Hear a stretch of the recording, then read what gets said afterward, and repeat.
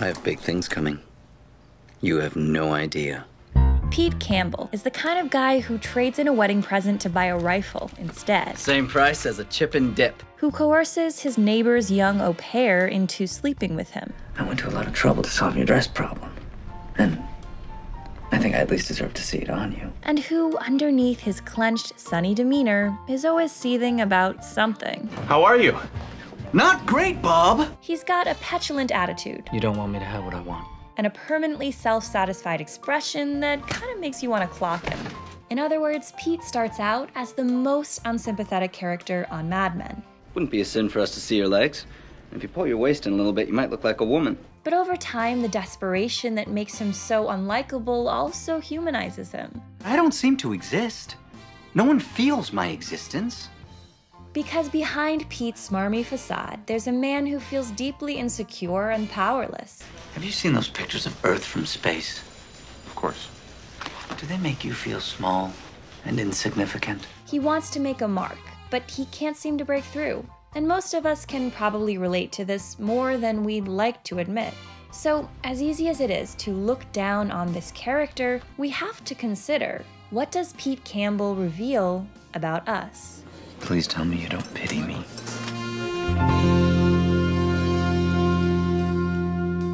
Before we go on, we want to talk a little bit about this video's sponsor, Skillshare. Skillshare is a superb online learning community with thousands of classes about everything. Bitcoin trading, playing guitar, stop-motion animation. Click the link in the description below to get 2 months access to all classes for free.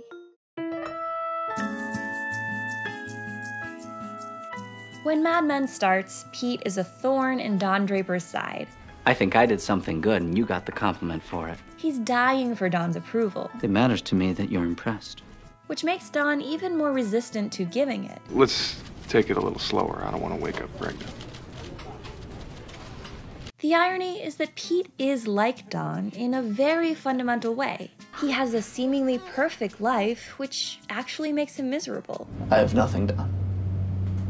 But unfortunately for him, Pete doesn't seem to get the consolations that Don uses to distract himself from that deeper unhappiness. Pretty much every woman we meet swoons over Don, while Pete can't even close the deal with the teen girl in his driver's ed class. Don exudes smooth confidence and control. The greatest thing you have working for you is not the photo you take or the picture you paint. It's the imagination of the consumer. While Pete makes a fool of himself.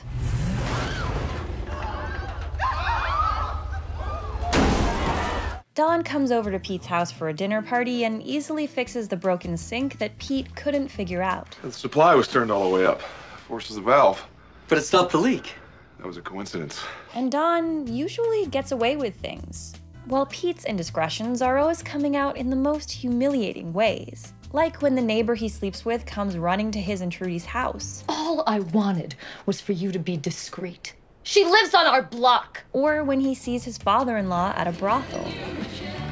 Hello. Good night. We talked in our Peggy video about how Peggy embodies the best parts of Don. Well, Pete seems to embody the worst parts. Pete's flaws can't be romanticized because they're not masked by flawless good looks, creative genius, or charisma. Don's tortured persona is alluring, while Pete's misery just comes across as pathetic. And Pete's sins somehow feel worse to us too, because whereas Don had to make his own way, Aren't you trying to get a break once? Pete's been handed an easy, privileged life. I deserve it. Why? Because your parents are rich? Because you went to prep school and have a $5 haircut? You've been given everything. You've never worked for anything in your life.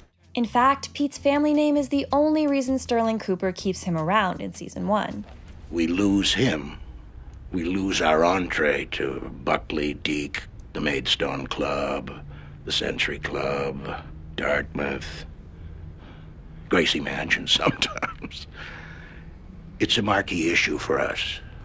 Even Pete's infidelities feel sadder and seedier, because Trudy is an incredibly caring, supportive wife. And their marriage is much better than what Don has with Betty. This becomes a home the minute you walk through that door. Yet despite all of this, you might argue that we're kidding ourselves to feel so above the guy. Because as show creator Matthew Weiner has said, we'd all like to be Don, but actually, we are all Pete. Everybody wants to be Don Draper, but no one really is. And if you're trying to be Don but failing, that makes you Pete. Why does it always have to be like this? Why can't I get anything good all at once? Pete's petty immaturity, insecurities, selfishness, and struggles in the rat race are all things we dislike in others. You're a grimy little pimp. But if we're honest, they're behaviors that many of us would also have to admit to being guilty of. And this is the uncomfortable way that Pete hits close to home.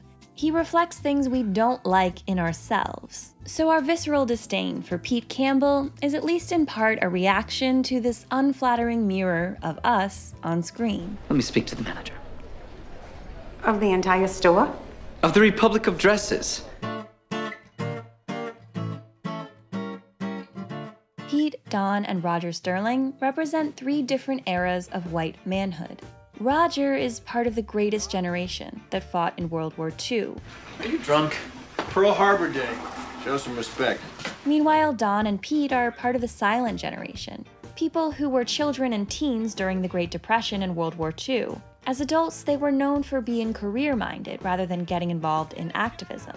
But even if they're technically part of the same generation, Don and Pete are almost a decade apart in age, and there are some key differences between them. How old are you, Pete?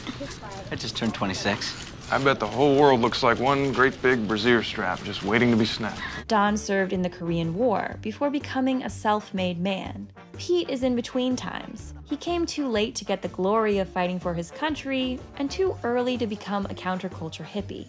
His confusion about how he fits into his times comes across in his external transformations.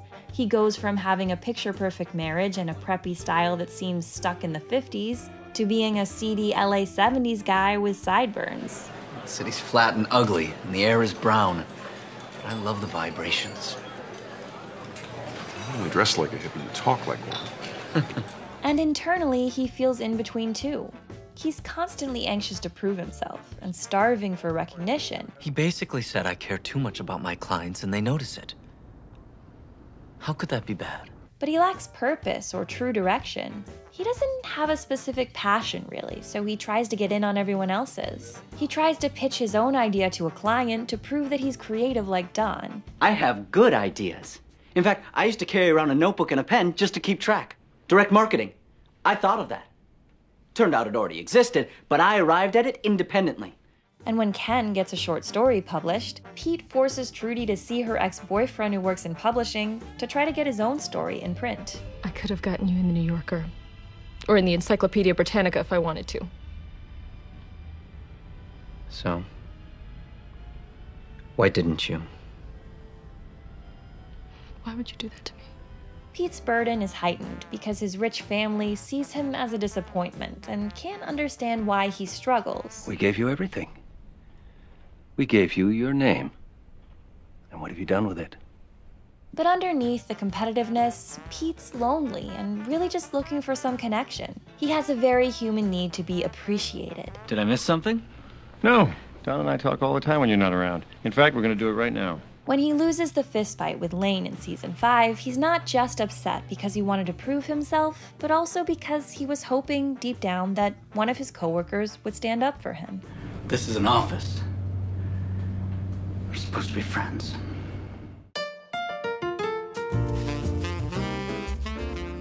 At the beginning of the series, Pete is stepping into a very adult life he's not ready for. He's getting married despite not really wanting to. Of course, I love you. I'm giving up my life to be with you, aren't I? And expecting big instant success at work without really knowing what he's doing. You're good at your job. Cooper loves you. What's the hurry? It's been 2.5 years. So, right from the start, we see Pete self-sabotaging in response to these roles he doesn't feel equipped for. He sleeps with Peggy just days before his wedding. I'm getting married on Sunday. I heard that. You must think I'm a creep. And ironically, the more that Pete's life fits the image of success, the beautiful rich wife and kid, good job, big house, the more dissatisfied he seems. His move to the suburbs triggers a dark existential crisis. Tammy could drown. What is wrong with you? I'm sorry. This doom and gloom, I'm tired of it. and he acts out by sleeping with a fellow commuter's troubled wife. We just happen to have the same problem. It's as if Pete can't stand this life because he feels like a fraud, a child wearing grown-up shoes that don't fit yet. Pete needs a lot of time and new, messy experiences, like working his way up the corporate ladder, separating from Trudy and briefly relocating to California, so that he can gradually become the man he wanted to be at the start. Pete grows and achieves when he stops trying to make an impression on everyone and just buckles down and works hard. He impresses Dawn by being ahead of the curve. You've been ahead on a lot of things. Aeronautics, teenagers, the Negro market. We need you to keep us looking forward. And he becomes a true asset to the agency, much more dependable and high-achieving than someone like Roger. You squeezed me off of it, Roger. You wanted it all to yourself. He would have never let this happen. So Pete's anxious insecurity leads to what ends up becoming truly impressive about him. He doesn't just rest on his laurels like other privileged white men might, because he has something to prove. Stable is that step backwards between successful and failing. With his infamous receding hairline, Is he going bald? Pete's probably the character who ages most visibly over the course of Mad Men, but he also matures more than most. In season 1, one of Pete's lowest moments is trying to blackmail Dawn into promoting him. You're not who you say you are. And there's obviously a reason. Come on. I would like you to reconsider my qualifications. But in season 4, we see how much Pete's grown when he kills an account with North American Aviation and takes the blame, all because the account could expose Dawn as a deserter. When all you had to do was hold their hands and jerk them off. Is that so hard to do, Campbell? By the end of the series, he's no longer an annoying suck-up, but someone who has the right to be proud of his accomplishments, and who's friendly with his coworkers. We both know they're never gonna take me seriously over there. They don't know who they're dealing with. He's evolved enough to win Trudy back and give his family a fresh start in Kansas. I want to start over. And I know I can. I'm not so dumb anymore. Pete still isn't quite the hero of the story, but he's become someone we can respect, appreciate, and empathize with. So if we all have a Pete Campbell in us, his ending point tells us that it's possible to get past those hang-ups and insecurities and become more. Getting the career recognition and personal happiness we crave is a much harder, messier journey than we might think when we start out. And along the way, it's easy to wish we could just take a shortcut. But Pete's arc teaches us that in the end, it's infinitely more rewarding and character building to earn that success, fair and square. We're not even through half our lives. And even if we are, we're entitled to more.